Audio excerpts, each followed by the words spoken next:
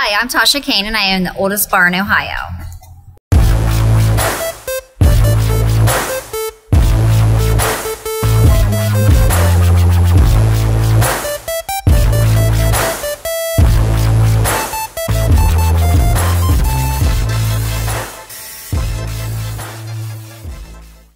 We're playing long-haired country boy at the Hitching Saloon.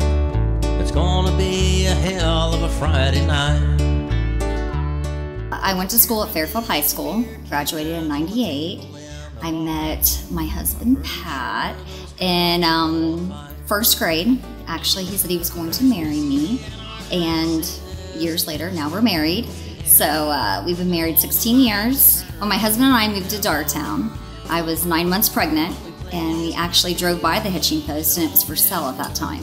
So it sat empty for about 14 months, and I kept saying we should call on it, we should call on it, and finally we called and walked through, which was actually kind of funny because I really thought it was dirt floors in here.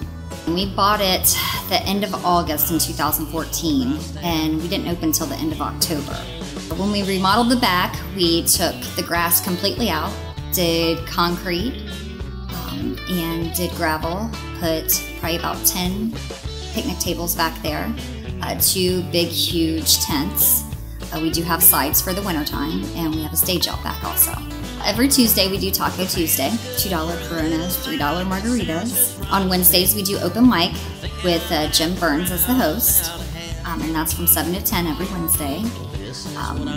Thursdays, once a month, we do comedy, and we have different comedians come in. So when we got Sunday sales, we promised everybody that we would get a big screen TV, so we did. For those whiskey nights and neon lights, I'm lucky if I get paid.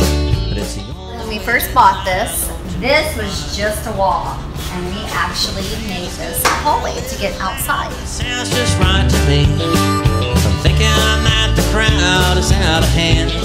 The hitching post is always family friendly. As you can tell, I even have an area for the little kids. This is what I see from where I stand.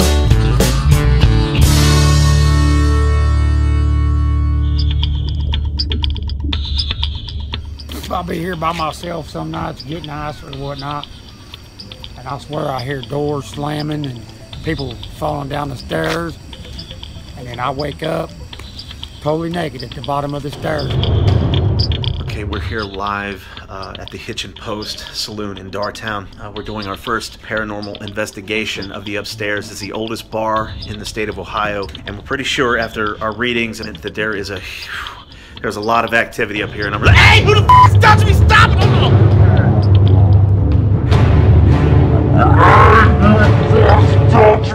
it! It's just Rodney. This is Rodney. Sorry, it's just Rodney.